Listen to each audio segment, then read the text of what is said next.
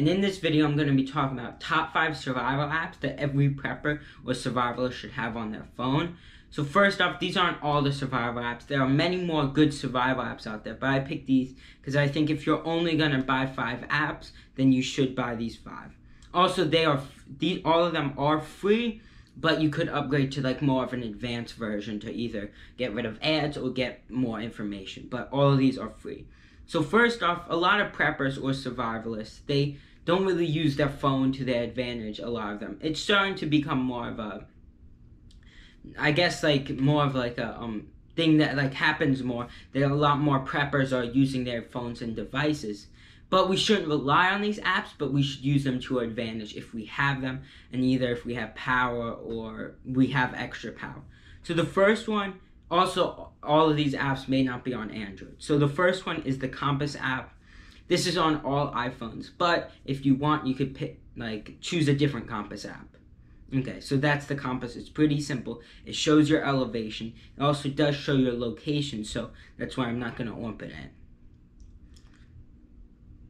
Or at least show it to you, because I don't want you to see my location. So the second one is the SAS Survival Guide. So there's a paper copy. I have that one. But this one, the one I downloaded for the app, is the Lite, so it has less information. But you could download the Pro for I think $6. But it's pretty basic, so you load into the app and you could click on Essentials.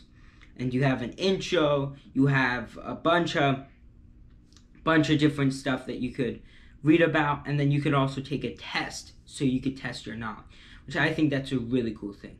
So the third app is the Red Cross First Aid app. So this is one of my favorite apps, because first off, you could learn anything, you could read through articles, and then there's a prepare section, so so the first article is National Preparedness Month, and there's a bunch of disasters that you could prepare for.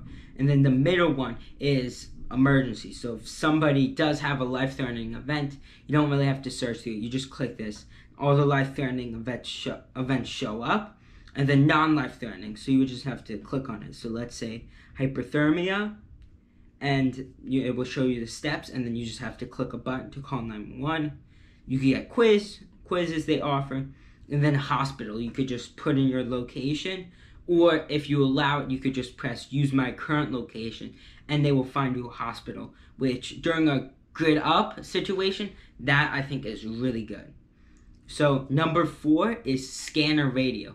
So it's this app that scans with your phone, so you could see local radio signals or just popular ones. So I guess they record it and then they stream it on this app.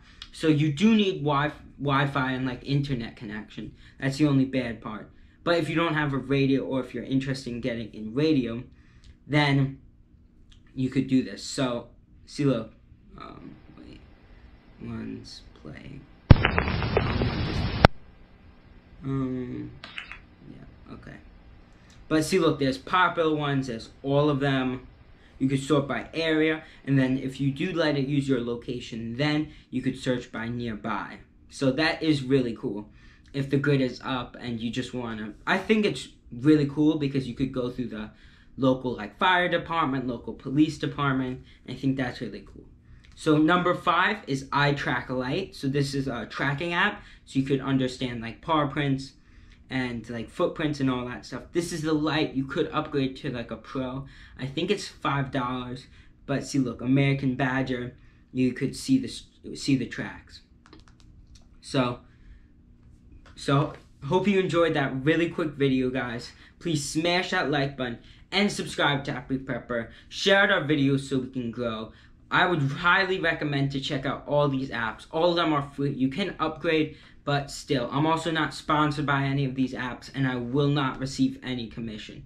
So I just really think that they're really cool apps. Also, we are so close to 6,000 subscribers. It's crazy, really. So, Happy Prepper out.